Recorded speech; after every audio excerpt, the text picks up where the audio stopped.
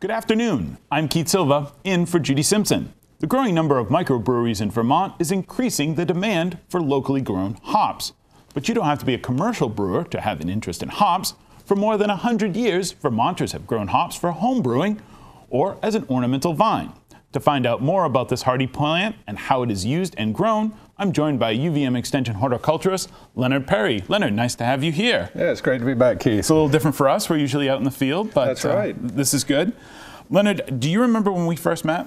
No, I don't, Keith. Well, it was when you were doing some hops trials back in 1996, I believe. I was trying to remember, but how did you become interested in hops? Okay, actually, I was doing the trials, started them a bit before that, before you had come. Okay, sorry. But late 80s, when there was interest coming about with all the microbreweries you mentioned, and the interest in home brewing at the time, not nearly what it is now, but it was kind of reoccurring. There hadn't really been hops grown too much in Vermont for, as you mentioned, over 100 years. Back in the mid-1800s, it was a really big industry in this part of the country, and then it kind of moved west, where it mainly is now, in Washington, Oregon, primarily, when people kind of moved west. But there really wasn't any research on how did these new varieties grow and what kind of yields could you get? So I started this research, and being a perennial vine, it dies back to the ground, so that kind of fit in with my perennials, even though commercially it's grown as an agronomic crop, and that's where the research, current research is now. We'll take a look at in a bit. I'm sure we've seen hops, the cones, but we've probably never seen a hop plant. What do they look like? Okay, it is, as I mentioned, it's a most people call it a vine, but it actually climbs by twining, which actually makes it a vine. And here's an example of the leaves and the cones. These are at the end of the season. These are what you harvest. They're not really cones, but they look kind of like it. They're real kind of papery, and that's what you pick and dry and use for the brewing. So it does grow very vigorous, and you can get it, 16, 18 foot in one season, most of that in the first 8 weeks. But this is actually that cone, as we call it, and that little yellow powder, if you will, at the base of these little kind of petals in this cone, the lupulin, that's what has any number of chemicals, and that's what's important in the brewing, the main one being the alpha acids. But when you're brewing beer, that's where all the good stuff is, right in those little bitty, it's like dust grains. The golden hops is a variety that is just a really good ornamental. The hops are ornamental as well, and as you can see it growing up, a piece of twine needs to be a heavy-duty twine that it can actually cling onto with these things on the stems and on the leaf petioles. Now these little barbs are kind of sharp, and when you work around them, they can scratch your skin and cause a rash. So that's one of the drawbacks of growing hops. So it is a vine. You mentioned it grows vigorously. It needs something to climb on. What do growers use? Okay, there are any number of trails. As I mentioned, it's very vigorous, and so you really need something pretty tall, or because it wants to grow maybe 15, 16 feet. Here's a couple versions like they used in the old days. On the left, that's really not going to be good past the first year, maybe 6 to 8 foot. But then you need something like on the right, which is I had tried in one of my trials. Just a piece of tree, limbed off, stuck in the ground, and that's what they used to use back in the 1800s. And you can see a person next to it, about 5.5 feet, 6 foot, and so you can see how tall they are. And they would take this down and then harvest at the end of the season. So, but now there are any number of things, and these were a couple of different trials. One that we had at the time, you see kind of a V shape with twine going up, and you have a couple of vines you train to go up each side. Or on the right at our hort farm, we had the trials where the vines went up straight, and when they go up, like I say, here's another example where you have like 2 or 3 strings or twines and vines going up to this wire across the top. These were 13-foot posts, weren't really long enough. The vines got there, went out another 3 or 4 feet on either side, and you see all the cones on that. So this is kind of basically how the hops grow. Great. That is a lot of hops. You said they grow everywhere. It's very vigorous. If someone wants to grow hops on a small scale, in addition to a trellis, where do they start? Okay, this is the time of the year. That's why it's good to talk about this, because you get the roots. You basically go to a homebrew store. You can order them online, but root pieces, big fat roots and with some buds on it. You plant those. The main thing is you want a good site. So some of the things for good site, you want full sun. They will grow in part sun, but won't do as well. Need lots of water and a fertile soil. Now, if you don't have a lot of compost, if you use a lot of compost, you can get by with organic fertilizers. Otherwise, as you saw from how much they grow, you really need to give them a lot of fertility.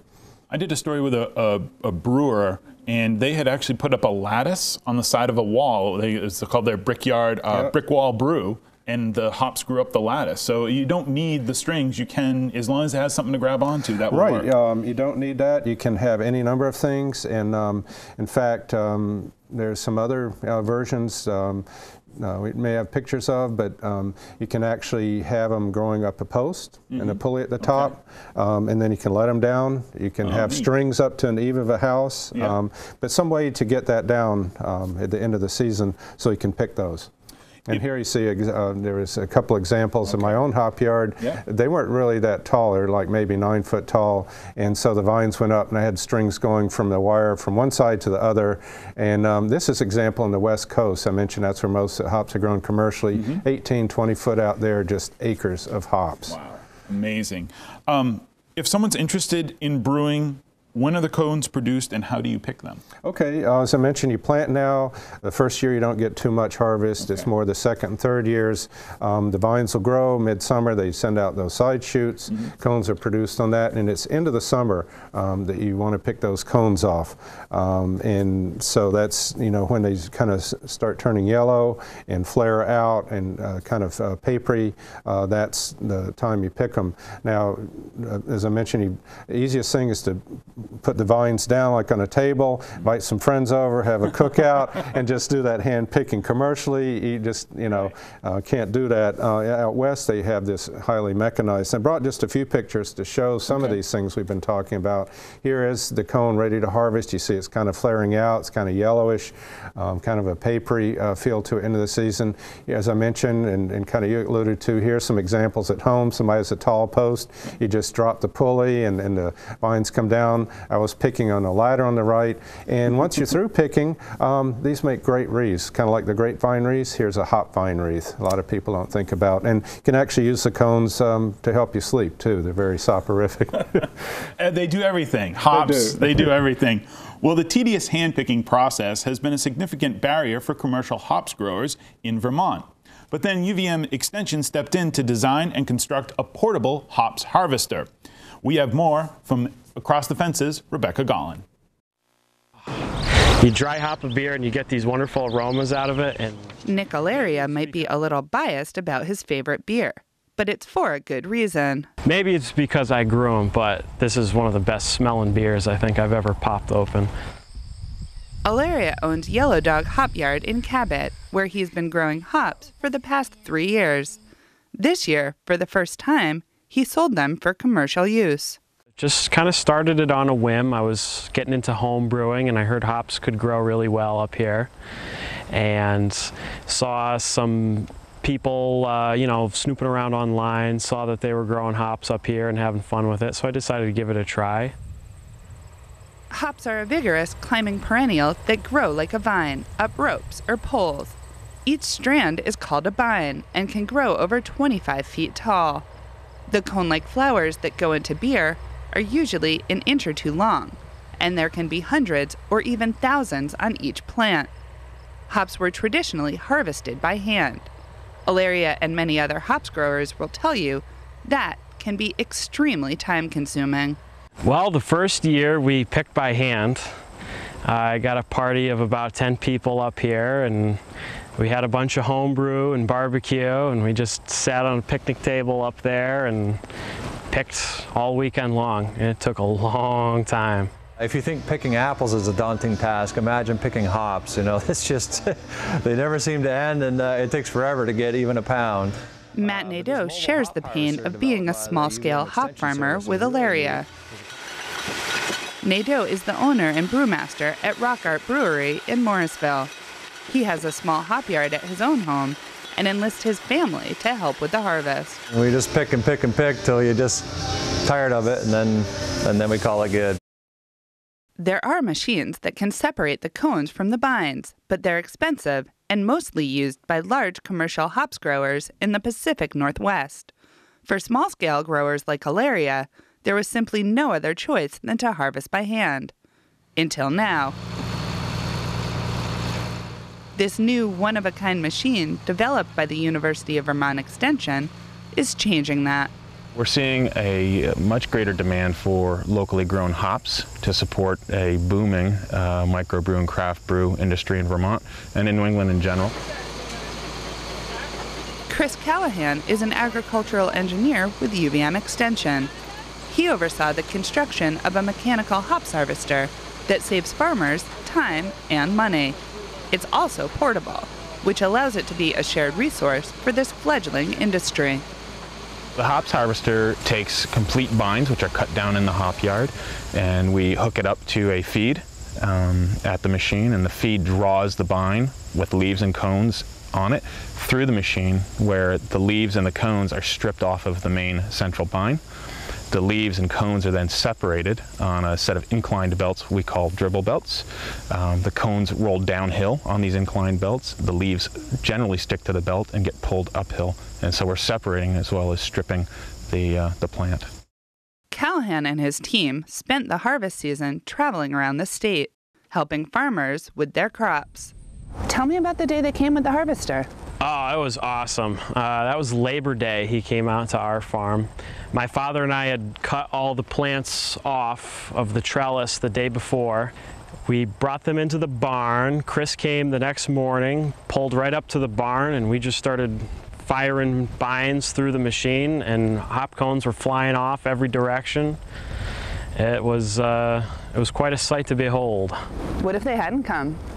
I probably would be insane right now, and I probably wouldn't be done picking hops either.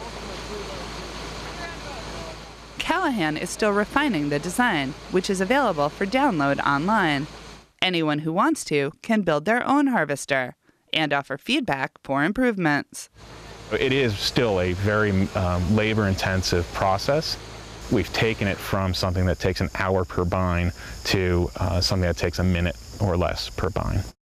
With help from UVM Extension's mobile hops harvester, this growing industry in Vermont is establishing strong roots.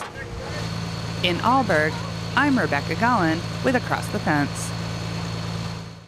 Well, if you're just joining us, we're talking about home hop harvesting, and the question is, have you ever picked binds and hops, Leonard? Of course, Keith. You know, it's about 10 years of research. I picked a lot. I got pretty fast at it, but as I tell people, and that show just really showed it well, and as you heard, it takes a while, even with a group of folks. I got pretty good at it, but I figured a paper, regular paper grocery bag took me with some bigger cones, and varieties vary. Some have smaller, some are big, but with bigger cones, about an hour to fill that, and then that would dry down, because you want to dry them, down to about a pound. So an hour for a pound of hops, and it's for commercially that just wouldn't cut it. Hence the harvester. But that brings up a good point. You do want to dry these unless you're going to use them right away, either on screens, a dehydrator. Not too hot, but just forced air to dry them down. And then what we would do is put them in these just regular sealable bags, freezer bags, and put them in the freezer if we weren't going to harvest them. And